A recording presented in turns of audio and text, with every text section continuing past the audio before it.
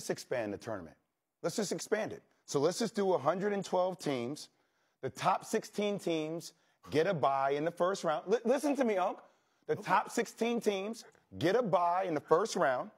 The first round, you have 96 teams. 24 games played on Tuesday.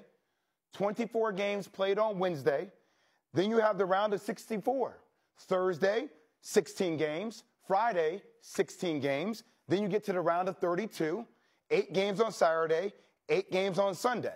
There you go, 96 games in 6 days. This way, let everybody get in. Unc, you're not paying attention to the first 30 games of the thing anyway. What attracts attention?